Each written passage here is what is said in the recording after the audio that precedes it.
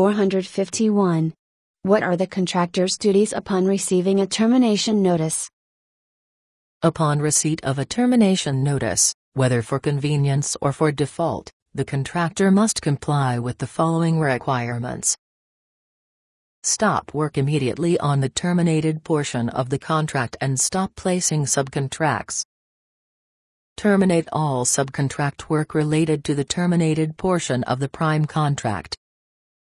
Immediately advise the government of any special circumstances preventing work stoppage.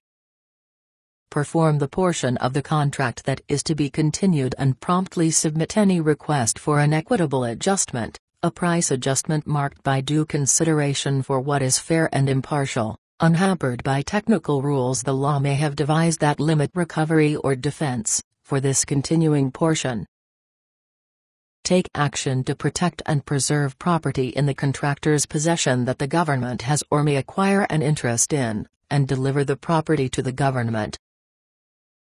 Promptly notify the government in writing of any legal proceedings arising from any subcontract or other commitment related to the terminated portion of the contract.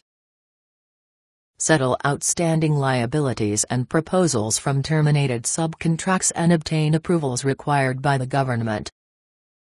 Submit a settlement proposal within 1 year of termination. If the termination is partial, the contractor may submit a request for equitable adjustment to the government for reprising the unchanged portion of the contract to reflect, for example, new quantities or delivery schedules. Dispose of termination inventory as directed or authorized by the CO.